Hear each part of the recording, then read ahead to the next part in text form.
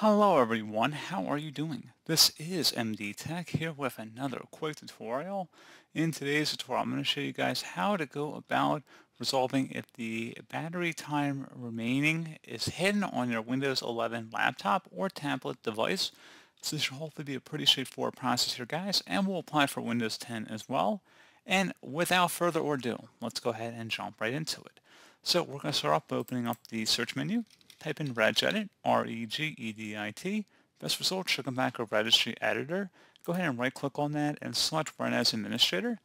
If you receive a user account control prompt, select Yes. And before you proceed in the registry, I would suggest you create a backup of it. So if anything were to go wrong, you could easily restore it back. In order to create a backup, it's very simple. All you have to do is select File and then Export. File name, I recommend naming it the date in which you're making the backup. Set export range to all and save it to a convenient and easily accessible location on your computer. And if you ever need to import it back in, all you have to do is select File and then Import and then navigate to the file location. So now that that is done, we're ready to begin. We're going to start by double clicking on the HK local machine folder. Do the same thing now for the system folder. So double click on that. Go down to current control set and double click on that. Should be a control folder in there. Double click on that one as well. And then finally go down and select the power folder. Just left click on that. And if you need to take note of our file path, it's up at the top of the screen here. Each backslash is a different subkey that we have gone under to get to this point. On the right side, you want to locate something that says Energy Estimation Enabled. You see this? If you don't see that here, you have to create the value. So you would right-click on a blank area, select New, and then select the word 32-bit value.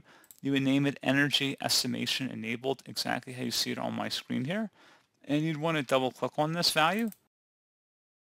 Set the value data to the numerical value of 1.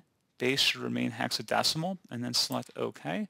And once that's done, you want to go ahead and close out of the registry editor, and you want to proceed to go and restart your computer at this time.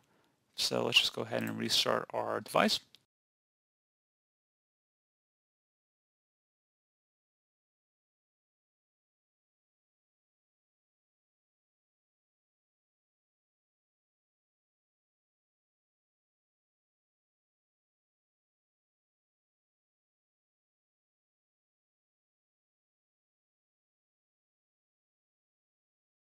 And there you go, guys. Hopefully at this point, the battery should be showing the remaining life on your Windows 11 computer. So as always, thank you guys for watching this brief tutorial. Do hope I was able to help you out, and I do look forward to catching you all in the next tutorial. Goodbye.